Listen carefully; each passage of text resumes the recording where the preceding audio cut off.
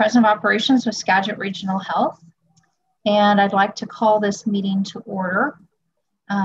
First point of business is to join me in the Pledge of Allegiance. So I pledge allegiance to the flag of the United States of America and to the republic for which it stands, one nation, under God, indivisible, with liberty and justice for all. Thank you. And then because tonight's meeting is sponsored by the Public Hospital District Number 1, Skagit County, or Skagit Regional Health, I would like to ask that board to please approve the agenda. Mr. Shand? I'll move for approval. Second. In favor? Aye. Aye. Opposed? Motion carries, Yola. Excellent. Thank you, Gary. And then I would ask Mary, who is our executive assistant on the line right now, to do a roll call of all of the agencies and members present, please. Thank you, Yola. For the City of Arlington, Mayor Barb Tolbert. Here. Councilmember Jessica Stickles. Here. Councilmember Don Vanny. Here. Councilmember Deborah Nelson. Here. Councilmember Michelle Blythe. Here. Councilmember Marilyn Ertel. Here. Councilmember Mike Hobson. Here. Councilmember Jan Schweddy. Here. We also have Paul Ellis, City Administrator. Here. And is there anyone else from the city? Steve Peifel, City Attorney. Thank you, Steve. Sarah Lopez, Arlington Public Schools. Oh, and Sarah Lopez. Gotcha. Hi. Arlington Public Schools. Mike Ray. Mike Ray's here. Miss Sherry Kelly is absent tonight. Judy Fay. Here. Myself, Mary Levesque. Mark Robson. Here. Dr. Chris Sweeting. Here. Faith Graff. And Maddie's absent tonight. We also have Gary Sable. Hello. And Brian Lewis. Here. Thank you. For Skagit Regional Health, Julie Blazik. Peter Browning. Here. Gray Burton. Bruce Lisser. Here. Jeffrey Miller. Here. Dale Reagan. Here. Gary Shand. Here. Yola Barnett. Here. Carrie Ranton. Here. Brian Ivy. Here. And for Stille Valley Health Connections, we have Artis. Here. Erica Coghill. Here. Tim Kavanaugh. Here. John Mino. Tina Davis. Amanda Cochran. Jennifer Mullen. That concludes. I'm here. Oh, Tina, I'm here. Yeah, thank you. Great. Is there anyone that Mary did not call? Yola, this is Danny Vera. I'm on. Hi, Danny. Thank you. And anyone else? Okay, well, we will get this meeting started. To start off this evening, we have a little presentation from the respective public information officers from each of our organizations.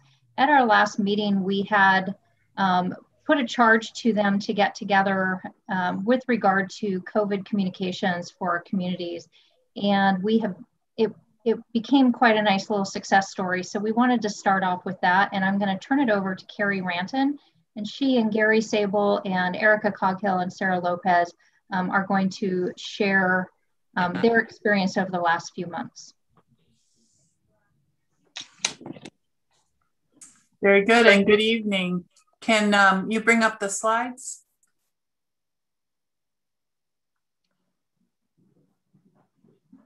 This will be just a brief presentation, but as Yola said at your last meeting, you had some small group breakouts. And one of the ideas that came forward in a couple of the different small groups was the idea of the PIOs getting together and sharing information in light of what was going on with COVID and our mutual interest in serving our communities, et cetera. So we truly did start working together, as the title there says, on a new level. In terms of... And it's been a real pleasure to get to know the folks on the next slide. So the PIOs have been gathering with Mayor Tolbert and Superintendent Sweeting. We can go to the next slide, with artists and with Yola as representatives of our unique organizations with, like I said, a very similar interest in what was going on. And we as the healthcare organization representative found it very valuable to be able to work with the other organizations, share resources and information that we were receiving. We started meeting in December and we've met probably 4 times now. We have another one on the books for April. And in between times, we also kept up via email and again, offered to share resources and ideas. And so let's see, can we advance the slide?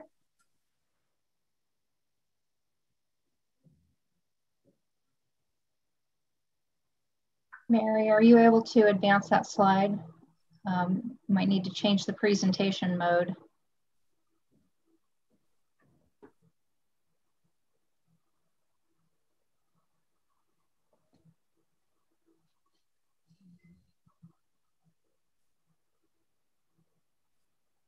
And you know, it's pretty simple. So actually, I think we can keep talking as we figure this out. But anyway, as I said, the members were introduced already to you. And Gary's going to tell you a little bit about how we're off to a good start with this. And I think it's the start of something great. So Gary?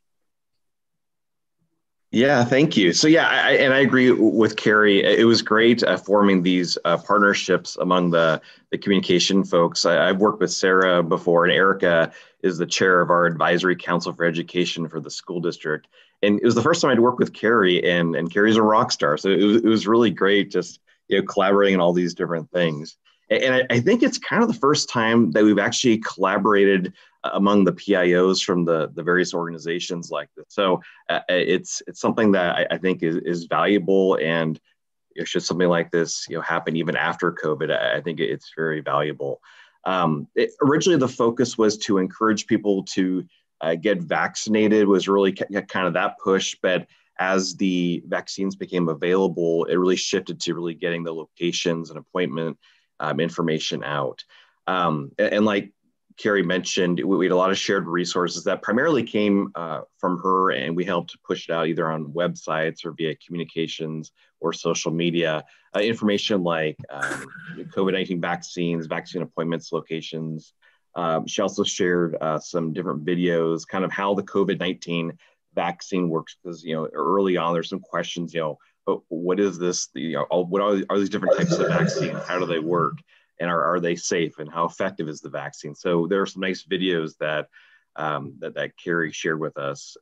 In addition, she also mentioned there was every Thursday there's a weekly COVID-19 vaccine update email that comes out, and we'll help push that too. But yeah, I mean, at least in terms of the school district, a lot of the information for us was mostly posted to the district site. Our district nurse also shared some of the information with our staff and families. So yeah, I felt that the past several months were very effective, and it worked really well. Thanks, Gary. And Erica from Stille Valley is going to talk a little bit more about some of our accomplishments and things we've learned. Hi, yeah, I get to speak on the accomplishments and learnings. And what we found as a group, there was a great value in understanding what was going on in the community. So often it's really easy to just kind of focus on our own individual responsibilities in the different organizations that we use to serve people. And so it was really handy and helpful for us just to gather and share what each of us had been working on. And that really helped build at least my confidence, I think, for the rest of us as well, to make sure that we were sharing factual, consistent information that was up to date, and methods of sharing that were on our websites, social media, phone calls, people stopping at our doors or our different organizations, just to make sure that we were getting the latest and greatest information out to our citizens, residents, and clientele. And we built awareness of the role of each organization and the unique ways each had to adapt to serve the students, families, patients, and residents. So we were able to take that information and kind of tailor it to the people that we serve. So it was a great opportunity. And like Gary said, I'm hoping that we can continue this in the post-COVID world. Thanks, Erica. And yeah, one of the points here, I'm glad you made it, was around factual, consistent information. As we all know, there's so much information swirling around out there, some of it not as reliable as others. So we really wanted to get together, which was the beauty of this whole thing, to really share current, factual, consistent information that the community could count on and that we could all trust as organizations. So Sarah, I think you're going to bring us home with our next steps. Sure. Good evening, everyone. So moving forward, we are continuing to meet monthly during COVID. As we work through the different communications, we realized that we were missing the Snohomish County Health District representation and the DEM representation. So we are going to invite them to be with us in the monthly meetings. And as we move forward with more vaccine and how eligibility will expand, we'll start messaging that and encourage people who are eligible to get vaccinated. And that will at some point include children and all the messaging that will go around that. So, so we're just going to continue to meet and share information. And I can imagine as we go forward, and we can talk about this as a group, but I think the Snohomish Health District would be a great addition. And perhaps as we are confronted with another mutual concern or issue for discussion, it could be other groups within the community that we invite in from time to time to kind of get the lowdown and the straight scoop, and so we can all be aware of that. So it's truly been a pleasure. Happy to have developed these relationships, and I'm confident that this will move forward in a really positive way. And the idea came from this joint board meeting. So thank you.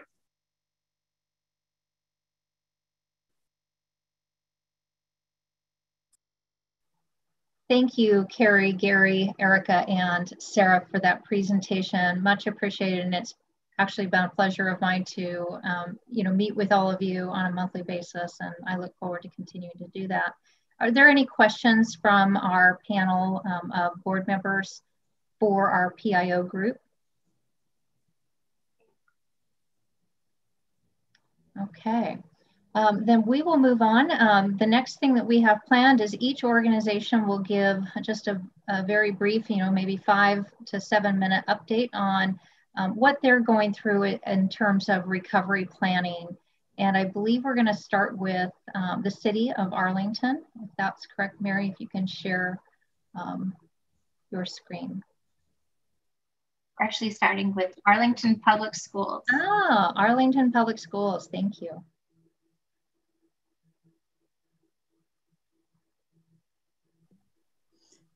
Mary, are you sharing the slides or do I need to? Mary's going to share all of the slides. She has everything kind of laced together for us. All right. Thank you, Mary, so much. So good evening, Chris Sweeting, Superintendent, Arlington Public Schools. You can see this first slide. It says Arlington Public Schools moving forward. So instead of using the term so much of recovering, we want to talk about moving forward. We want to talk about advancing and providing acceleration of our learning and well-being plans. This first slide has the rock that says hope, because we're anchoring everything on the hope that we will move forward and we will be in a better place. And we are in better places even now. So with that, the next slide says that, during this time, our COVID responses have been many, of course. And we started a year ago where the schools moved into distance learning, which was something we've never done in any history that I'm aware of. And in my career, it was very challenging, but we did that.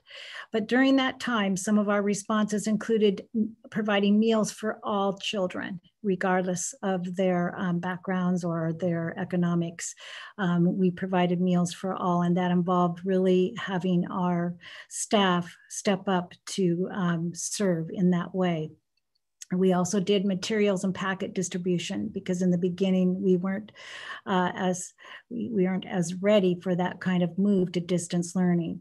We pulled together what we called the Reopening Arlington Schools Committee, the RAS committee, where it was made up of 56 individuals, which were students, parents, community members, staff, and all kinds of individuals from the district. We wanted to have as much representation as we could to talk about, okay, how can we reopen schools? What would make sense in the midst of a pandemic?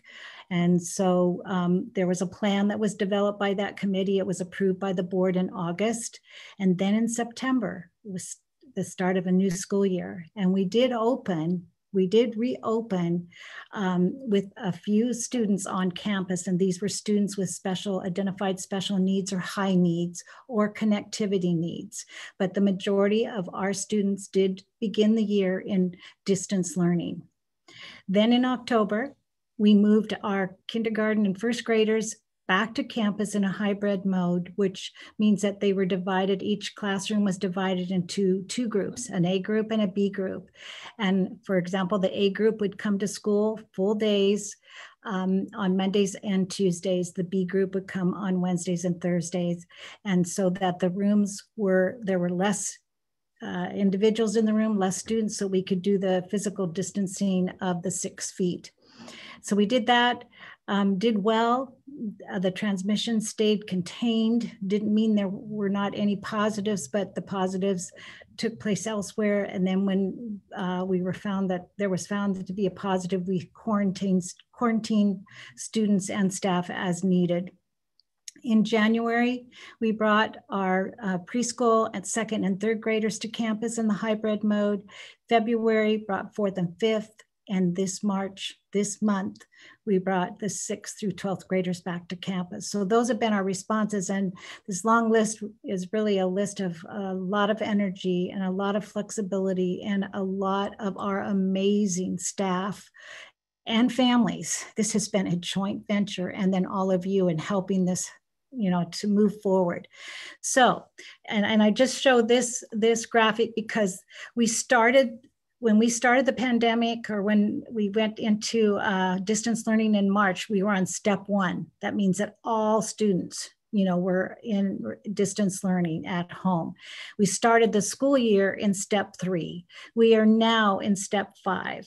So we are moving along and we're moving forward. And step 6 is when all students are back in in-person instruction 5 days a week, full time. So we're moving in the right direction. So as we move forward, right now, the moving forward responses for recovery include, we are having many conversations, and it's going to be formalized soon, where it's going to be put into a plan about, and we're calling it Advancing Academics and Wellbeing Plan. So it's our AW plan. It's our plan where we're moving forward and we're going to make good things happen for our students and continue. And it's focused not just on academics, but it's focused on the well-being, so social emotional, because that's been very hard on everyone, our students, on families, and our staff. We're working on graduation activities. And part of that is not just figuring out how we can have a graduation ceremony, and it will be different this year. I believe that moving into phase 3 is helping us, that we can instead of just having some drive-by graduations, we might be able to do some with limited attendance, but we're working on that. It also means that the board, our school board, will consider a resolution tomorrow night for waiver of certain graduation requirements. And so there's that capability after the board takes action. We've already submitted a grant for that, and that's been approved. And then formal action by the board is required for that door to open. And we are planning for summer school programs and advancing programs, those programs that can help accelerate advanced learning, help with the unfinished learning, and move forward. And of course, we're planning for the fall. So all of this listed here is part of our, what you would call recovering responses or moving forward responses.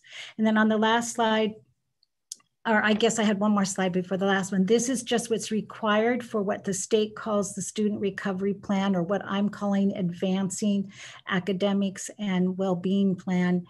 It's from House Bill 1368. It is required by June 1st. And in the plans themselves, they need to include assessment, diagnostic assessment tools and student learning, and where are the gaps, and focusing on what kind of additional supports the students might need, what kind of additional training, extracurricular opportunities based on the needs that have been identified, and then what other elements can we include in that plan. So we're working on this. The template from OSPI, the Office of Superintendent of Public Instruction, will be available shortly in about a week or so, and we will be busy with that. And this plan will be, our board will consider and make approval of it before it is submitted.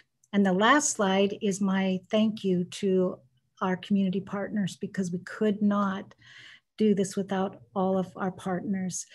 The Arlington Community Food Bank helped us throughout and continues to help us with the meals. We would provide the meals in the week, and then they would bring food so the children and the families would have it over the weekends.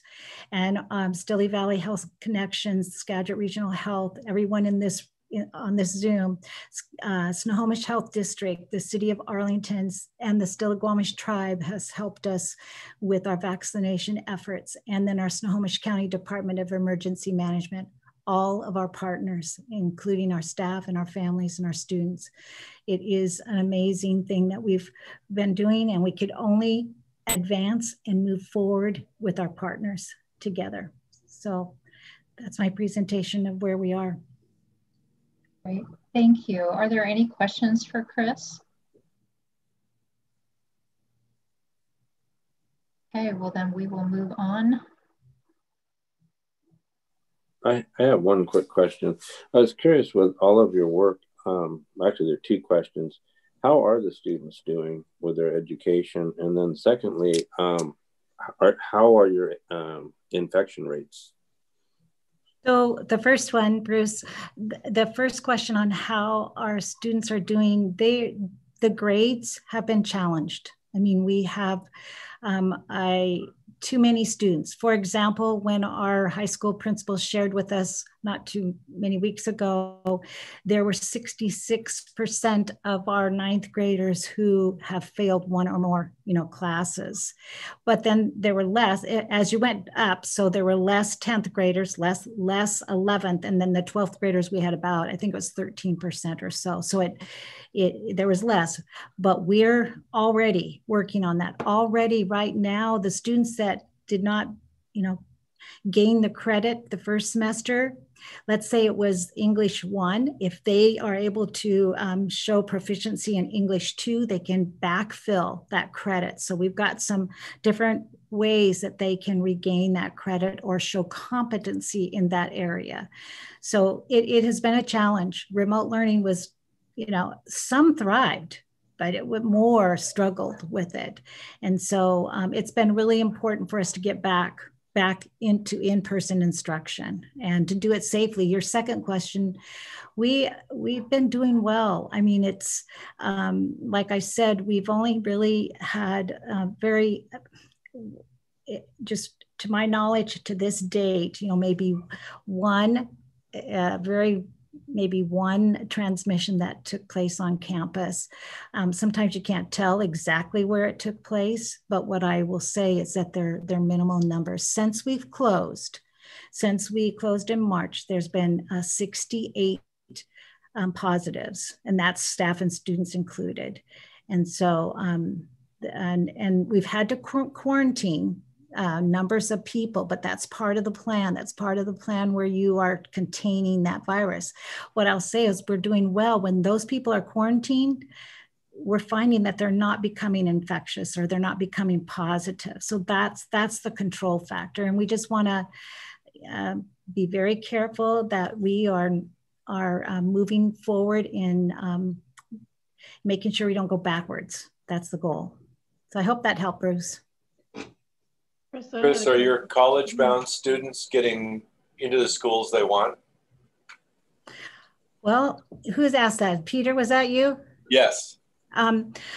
Well, I haven't really looked at that. That's a good question. I would hope that they are not being hindered, by this process.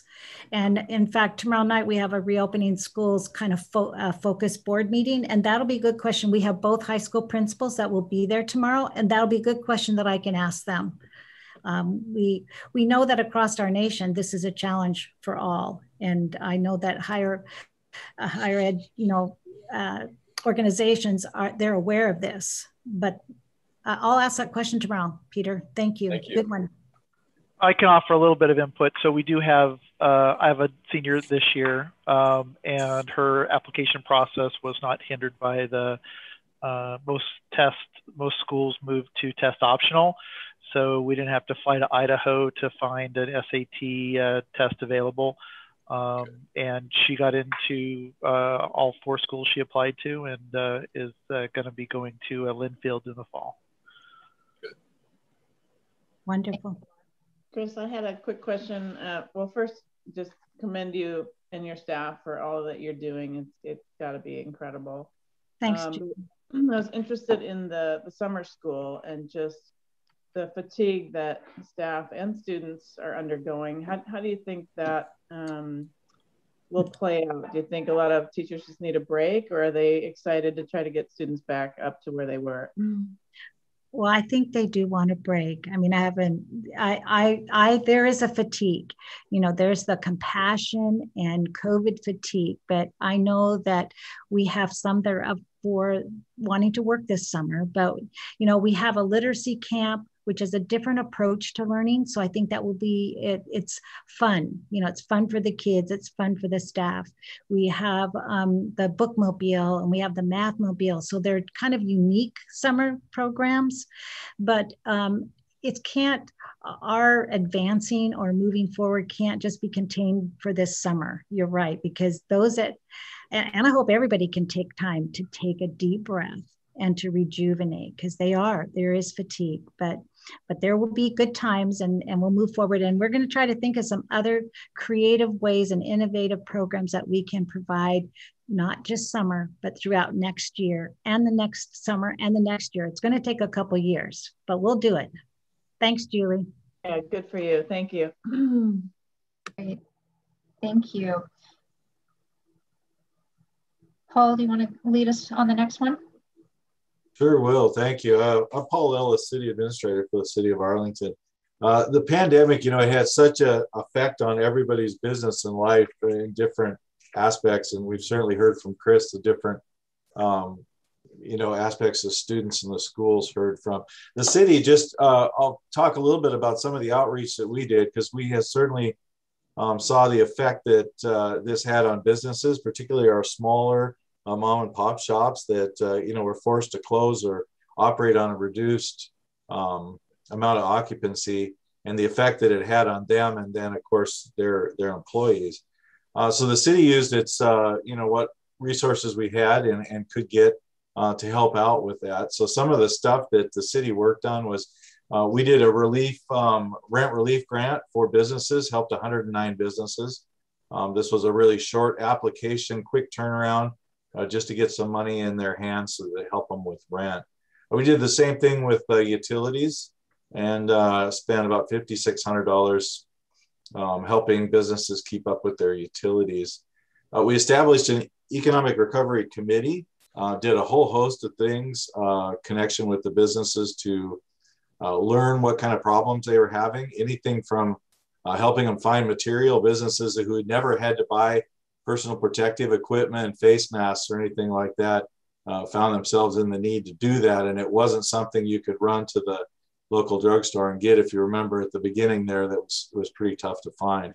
All the way just looking at different aspects of COVID and what it had done, where we could help the businesses. WSU and the Chamber of Commerce partnered with us, and we did some work to establish and help some of the businesses with what this would look like going forward, how they could improve their sales in different manners. Established an online shopping, so you can go to Shop Local Arlington on the website, and you can shop from many of the businesses in Arlington remotely. Restaurants, we heard from them, of course, working with no dining area or very limited dining area was challenging. So we created a right-of-way permit that allowed them to use sidewalk and the parking strip to do business to help offset some of that. The communications, you know, we heard about from our communications team how vital that was, and the city sure participated in that. You can go to the next slide, Mary.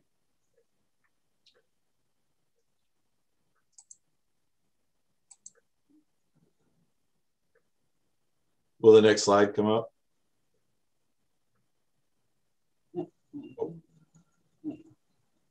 So along with the businesses, we also worked on some community support.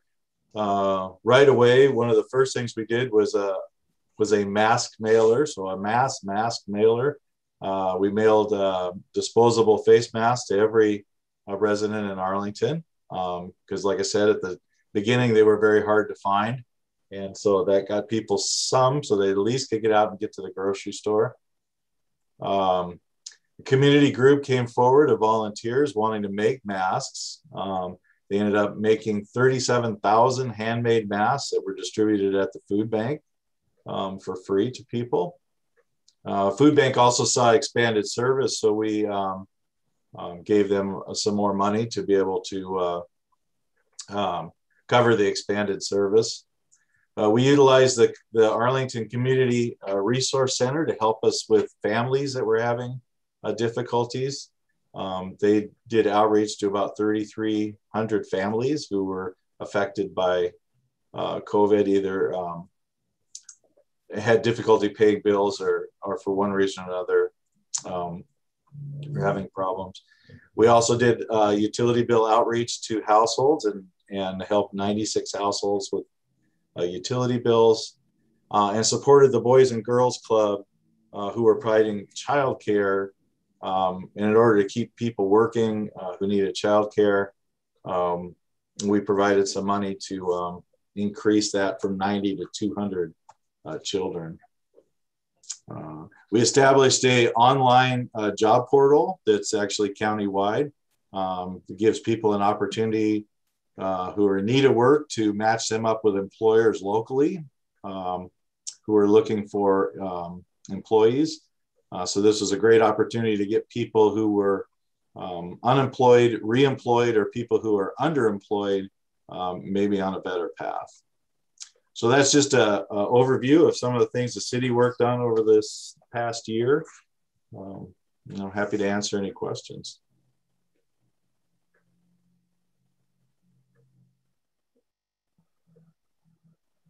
Great. Thank you, Paul.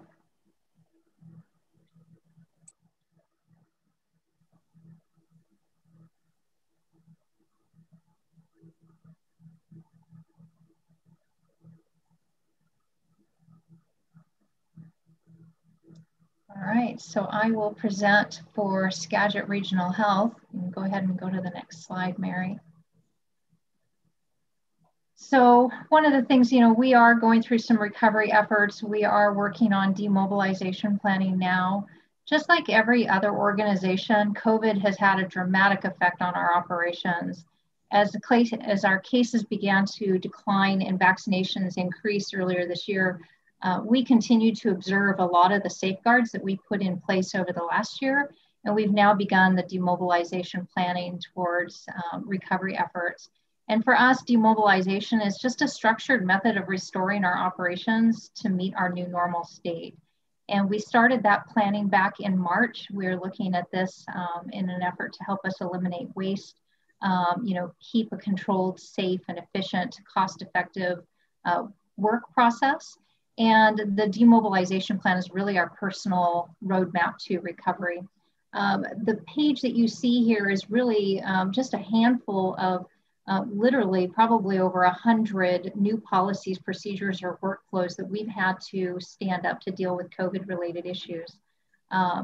These are things that we need to start charting a course to take them down. Some items are going to stay with us forever as part of our pandemic planning, but many of them are things that are just temporary in nature, but we have to carefully handle all of the operational elements around that. We have to sit down and define triggers or targets at which point certain activities can be changed.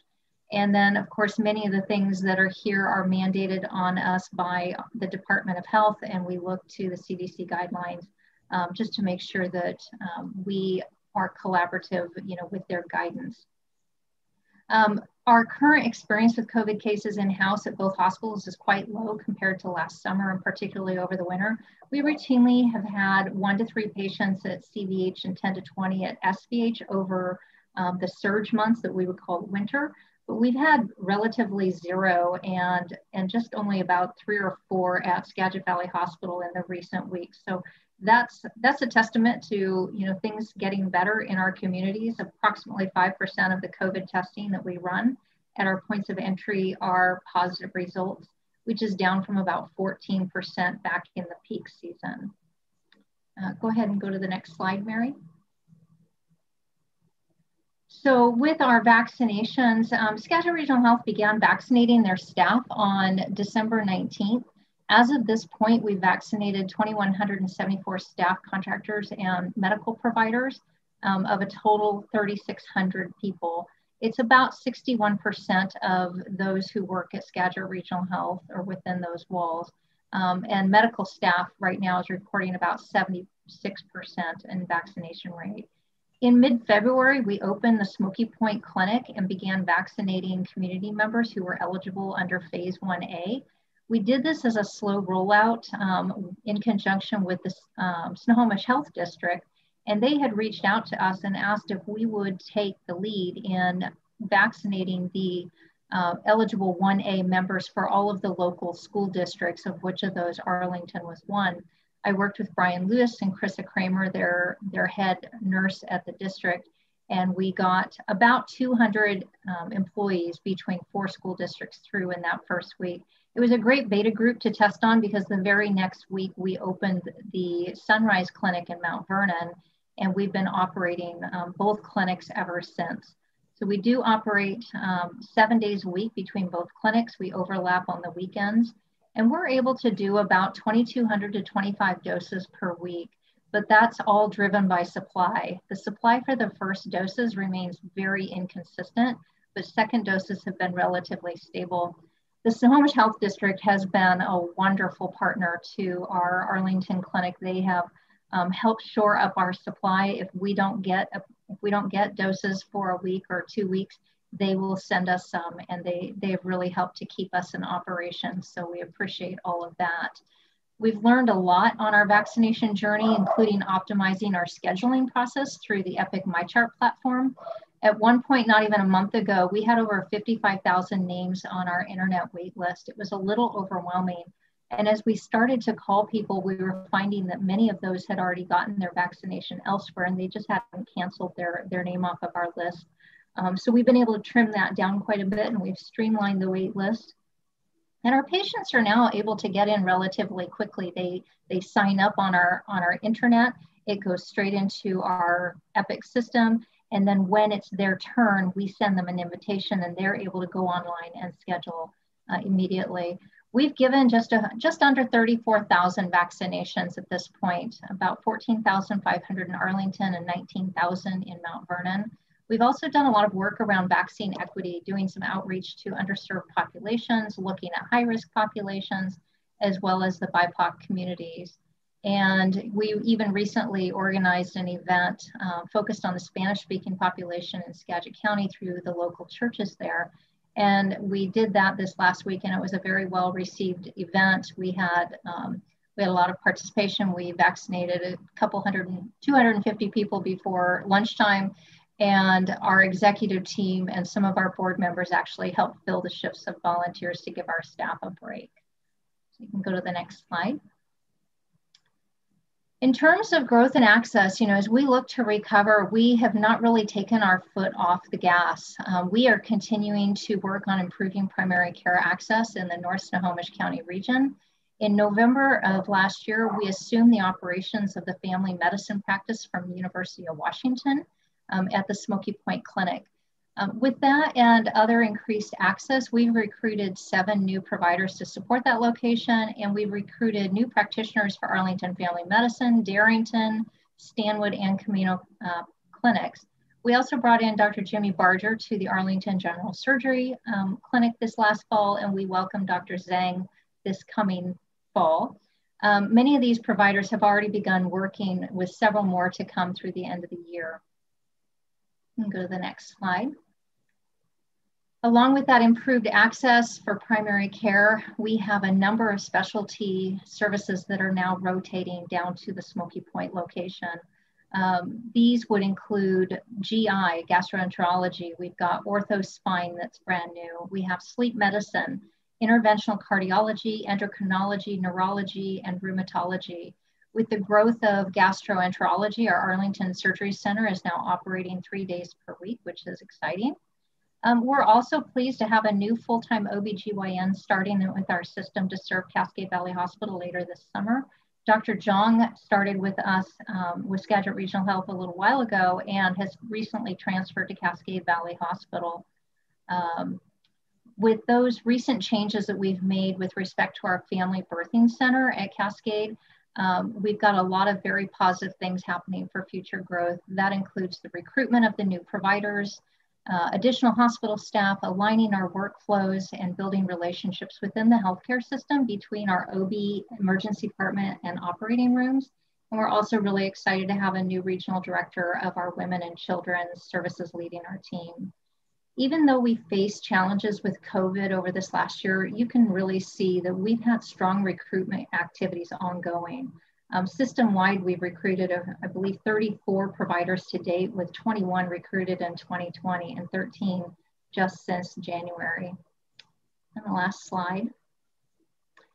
So like many businesses, our operations are dramatically affected by COVID. Our staff are resilient as we move into the next phase of the pandemic response.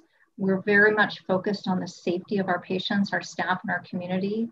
We have all of those activities that we continue to perform as we adhere to changing CDC DOH guidelines, and new normal is constantly evolving. All that said, we're recovering and strengthening our position for current and future needs to serve the greater community of Arlington as part of the Skagit Regional Health family. The steadfast dedication to safety during these challenging times and the ongoing recruitment efforts to improve access to high quality healthcare is evidence of that commitment.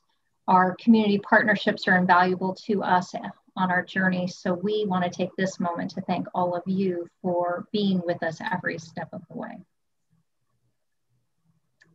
Thank you.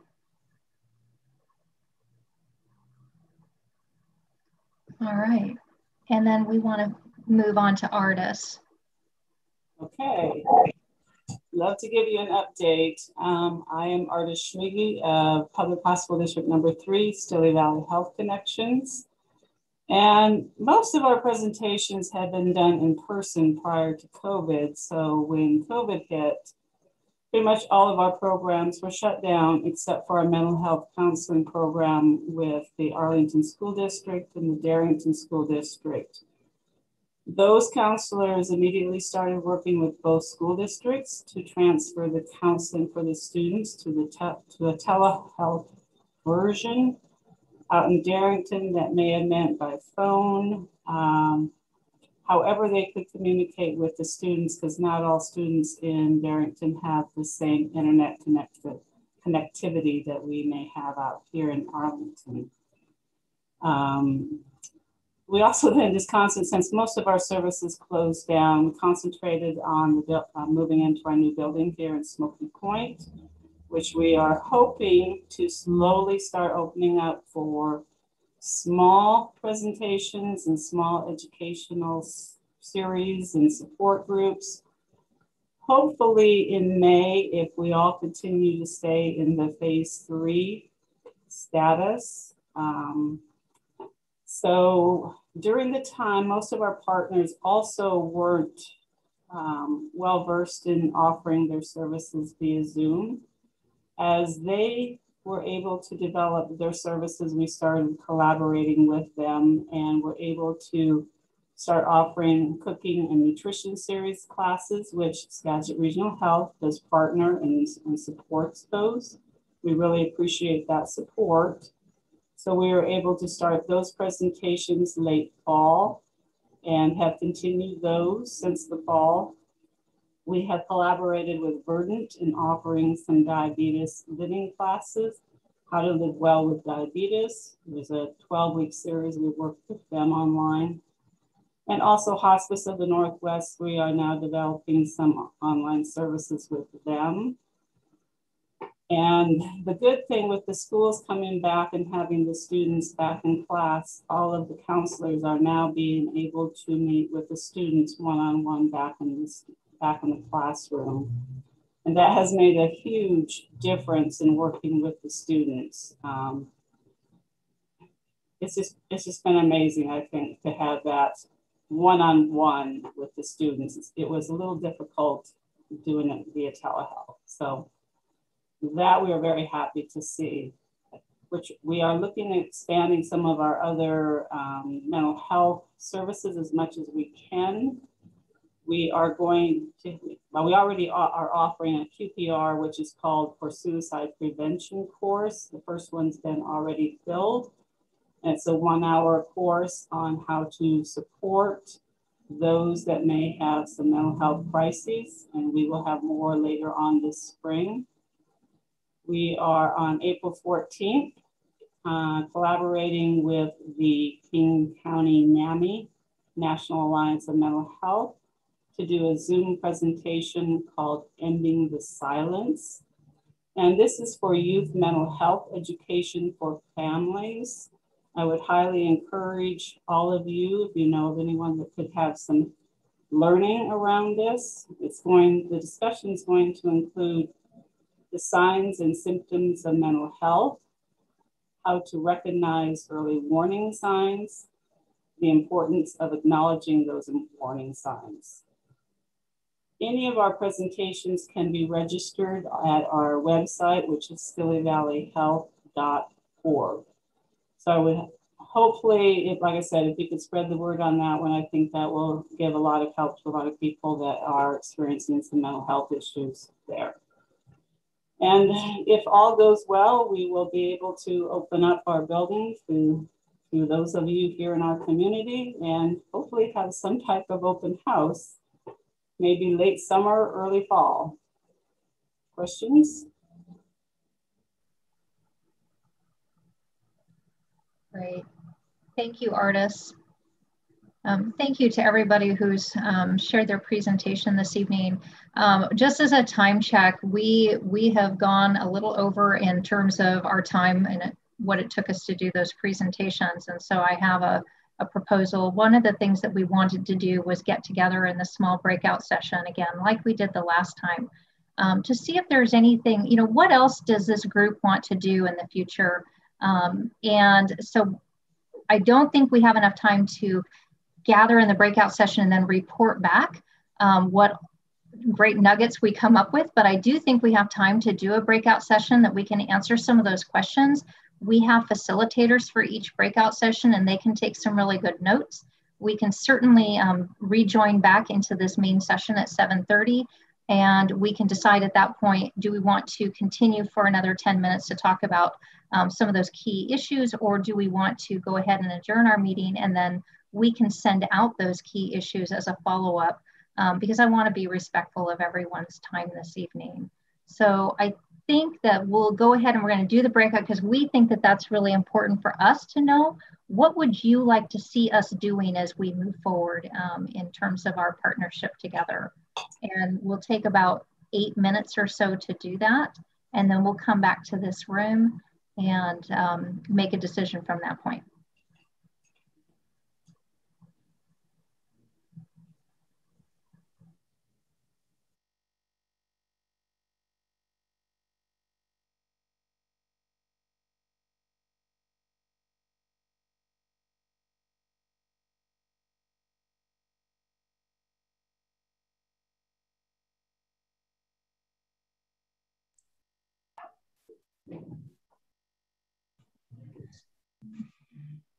All right, it looks like this is our breakout room. So welcome, everyone.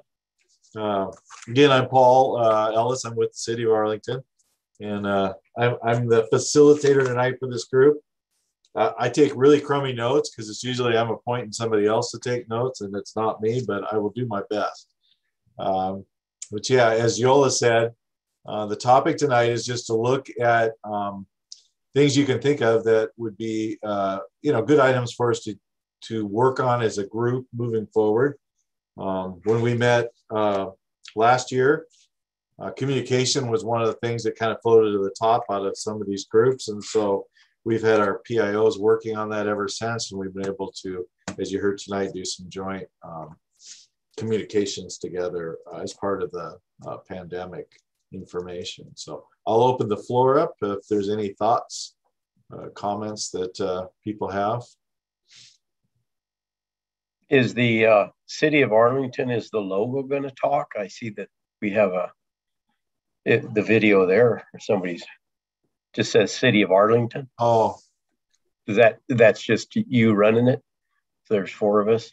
Well, I guess what I would look for is more of the continuation. I really liked how, especially with the vaccinations, because that's so important that everybody's communicating that. And I was I've been aware of it and watching it. I was impressed with how many they've done at both places. That's a lot.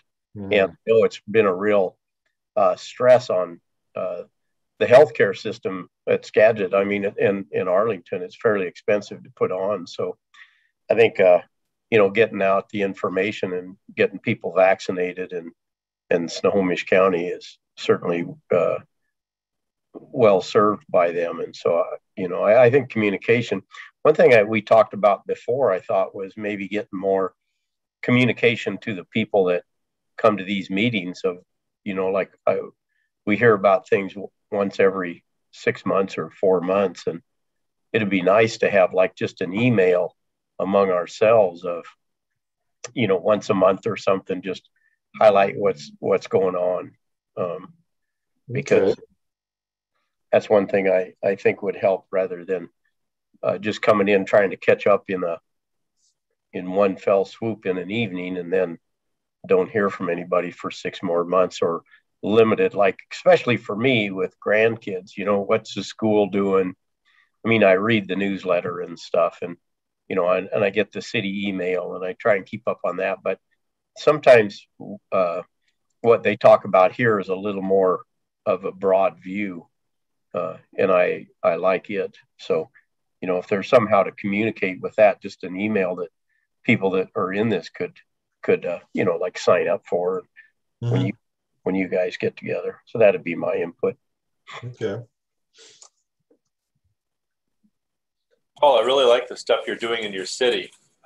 It's pretty exciting. That's one of the best lists I've seen in a long time for. So your city is really engaged, and it's at some point we're going to have to get people back out and feeling good about being healthy. Mm-hmm. And I'm not sure what that would look like or how to do it, but it's wear our masks, but still start to get out among each other and remember that we're a community. We were honestly really hoping that, and still are, that we get a little more guidance from the state level as to, like outdoor activities and stuff for the summer, because we're trying to plan in the event that happens and we can open some of those activities up, how we would do it, because we do want to get people back out, get used to being together and doing events. We just got to remember to do them safely. It's wear your mask, social distance, and take the precautions. But I think unfortunately, I think the state just doesn't think about all the things we do for exercise. I mean, I've known the governor for a long time, and I sent him an email about twice a week saying, when are you going to open the damn golf courses? Because we don't get sick out there. And they finally did. And so I think we got to kind of do that. The guy that's our representative, Joe Timmons, is really responsive. And so things that you see in your community that you want done, you and I can call him up and say, Joe, this is our question, and this is why we think it's a good idea. And they're pretty willing to listen. And so I think some real clear ideas of what you'd like to do, and then just put them on the spot and say, explain to me why this is not a healthy solution or a healthy alternative opportunity. So yeah, I think that's a very good point. Yeah, I've been driving a little crazy. He's getting used to it now. And so, I was a middle child, and I was born to be an irritant, so I do it well.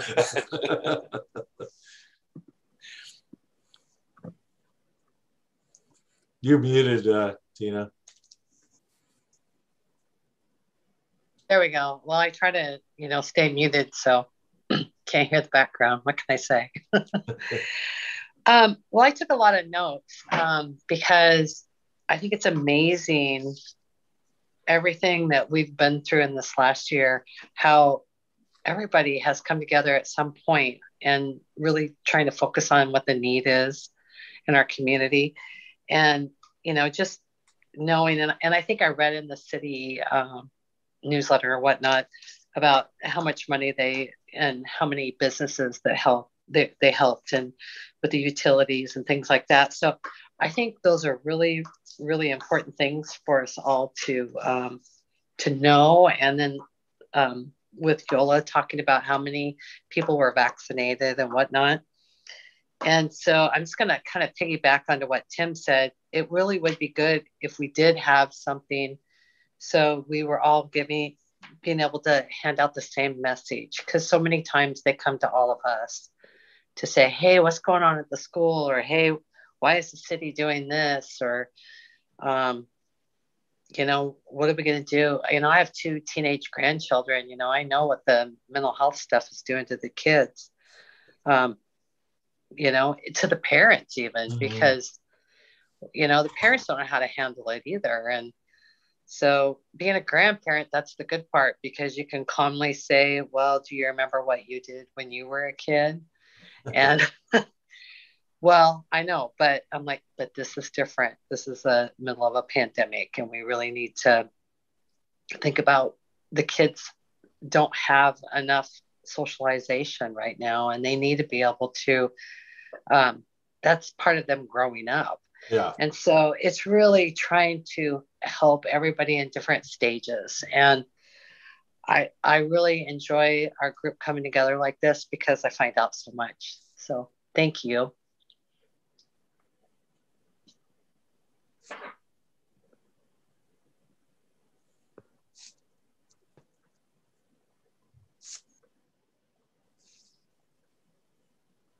Got about 1 minute according to the timekeeper. If there's any other thoughts.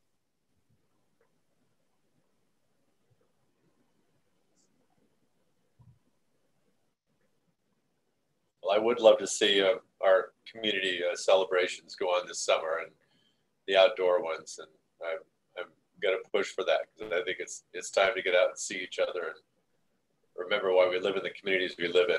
So I think those I are agree. I think that's healthy. Mm-hmm. Yeah, and really at this stage we know that's fairly safe outside. Yeah. But going back to my one and what Tina said, about communication, Paul, especially during this time when things are so fluid, it'd be most important for us to all, like Tina said, stay in touch so we all have the same message. Yeah.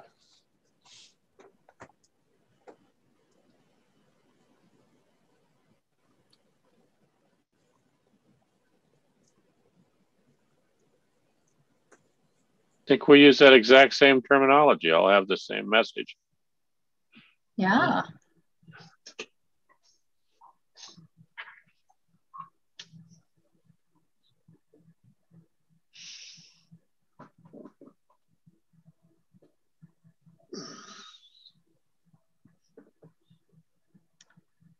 All right, welcome back, everyone. Thank you for all of the commentary that you've made. So we have a decision point to make at 7:30. Generally, our meeting should be done by now.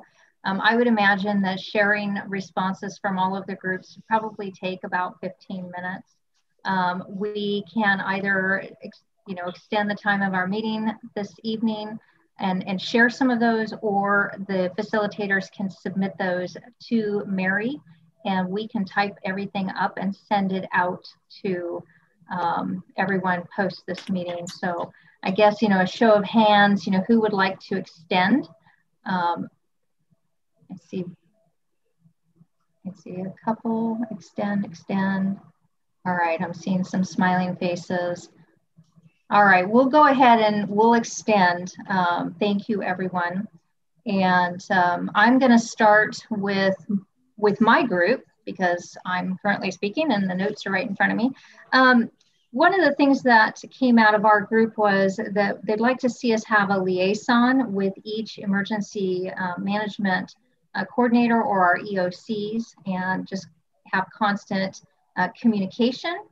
And we would like to see a little bit more in terms of the after action review that was done by the organizations, in terms of what are some of the opportunities that we have to improve our responsiveness in the future should the next pandemic strike. We also talked about messaging. Pretty much the majority of our time was spent on communication. And I think for most of us, communication is a very important part of our organization. And having that consistent messaging, and the work that we've done recently to have the same messaging and to leverage one another's resources that we all have to come up with that messaging is important. So our work for the future is to continue some of those efforts. It sounds like our respective public information officers have already chosen that's what they're going to do as we get ready to vaccinate children. And then I think that was really it. It was all around taking from our after action report, learning what we could do better the next time around, or with, maybe with an earthquake or a decon situation or anything into the future. So I will turn it over to the next facilitator. I think I'm going to pick on Chris. Okay.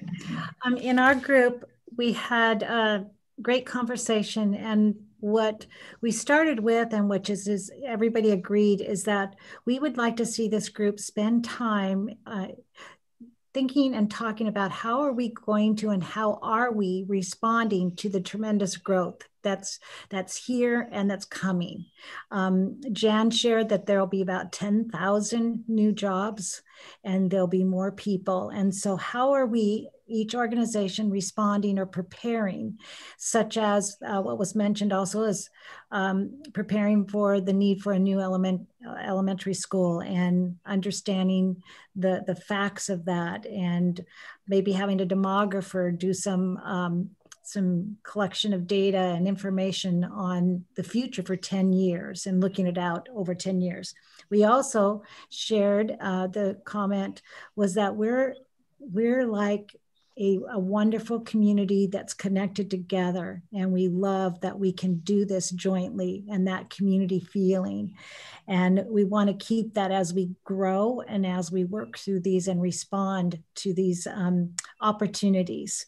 The other thing we said is that we'd like to see this group together talk about our efforts towards equity and culturally responsiveness as organizations and as a group together as a unit. And also continue the communication group, because that's been wonderful. We're just kind of getting started, getting the momentum going on communication. So that's our group. Excellent. Thank you, Chris. Carrie, I think, did you lead a group?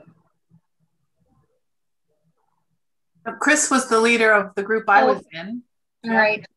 Artis. Okay, a lot of ours too was around communication, but one of the first comments was to also maybe go back and pull out our previous lists from when we met back in November 30th of possibly 2019, just to double check that to see if there's anything there. Looking at joint education possibilities between all of us. And again, looking through the lens of diversity and equity right now. And with the sharing of information, again, that came up, the communication efforts, especially now as we're focusing on recovery and possibly as we identify the struggling pockets of needs, getting that out so we can help those areas. Sharing data throughout the recovery period, and possibly adding messaging from the school district onto the Arlington newsletter so that we can get some consistent information out there as well with the school program. And any particular partner. So if Skagit Regional Health has anything they want to put there to keep it consistent, to do that as well. And as we're bringing people back into the workspace, and with various businesses having some reluctance to open up, how do we again come back to help people feel safe as we're going through the opening up process? And just basically reestablishing that comfort level in the recovery phase for people to get together again. Education on how well the vaccination process is going, and watching our protocols, keeping our distance, wearing our masks, etc., so we can keep the cases down. That's ours. Great, thank you. Paul, did you have a group? Yeah, thank you. Our group was around communications also, very similar to what we've heard so far. Keeping communication going. Suggestion, maybe some kind of an internal communication also, just to keep this group in the know.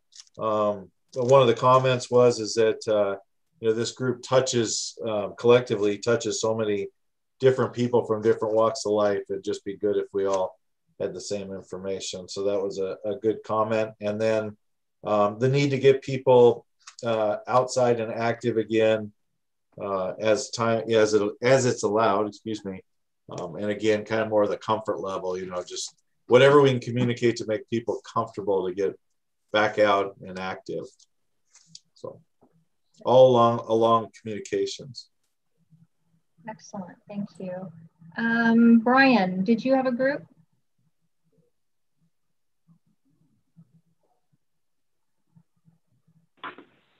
Yes, I did. So what our group would like to see in the future is to continue the joint communications across the different agencies and to begin focusing on communications regarding COVID vaccinations. As more and more people become eligible to receive a vaccination, it's going to require a greater degree of communication to reach these folks and make sure that they know that they're eligible and that it's safe and where they can get it. Also talked about sharing resources to promote public engagement in agency meetings as we move to a face-to-face model for in-person meetings, while at the same time providing access via Zoom. One of the lessons learned that we can make improvements on is that throughout this challenge, it led to introspection regarding our current practices and resources that were previously taken for granted, and revising those if necessary to continue to be effective. And the importance of technology, particularly access to the internet, especially for communications and connecting people together, and what can we do to improve that access to the internet across the Arlington region. Thank you. Thank you. And Gary, did you have a group? Yes, I did. Our group talked about what we'd like to see in the future, just like others have shared, to continue with the joint communications among the various groups. And they also were wondering, we hear from the Arlington School District, but what about other school districts that are serviced, by the different hospital districts, and maybe get a update from them as well, just to get kind of contrast, to what Arlington is doing. What lessons do we learn that we can make improvements on? I mentioned that we're always improving communication. It's just, honing the message and sharing it broadly is important. They also mentioned if there's some way to sign for the various entities, newsletters or information that's sent out, there's just some mechanism where they could get newsletters just so everyone's in the know of what's going on. And then where do we go from here? I continue to communicate updated COVID information, but also even, after the pandemic, revisiting some of the things we talked about in the past, like the opioid crisis, certainly mental health, not only among students, but just in general among the community. And then trying to, especially with the way the communication team has come together, be prepared for things, for the future, try to plan for these. So that's what our group shared. Wonderful, thank you. Were there any other groups, facilitator, that I've missed? Okay, fantastic. Thank you everyone for taking that few extra minutes to go through that exercise with us. We find that very valuable as we get together and plan for these particular meetings. And we certainly want to make sure that what we're doing for you is value added. We truly respect all of the time that you put in and give to your community. And we appreciate that very much.